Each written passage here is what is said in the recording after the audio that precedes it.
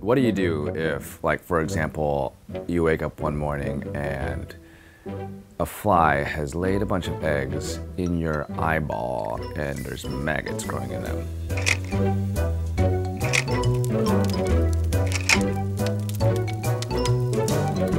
One of our crew members, he's sitting there with this massively swollen eyes, and you pulled back his eyelid, and you could see a maggot that had grown into his eye because a fly had landed on his eye and laid eggs, and there you go.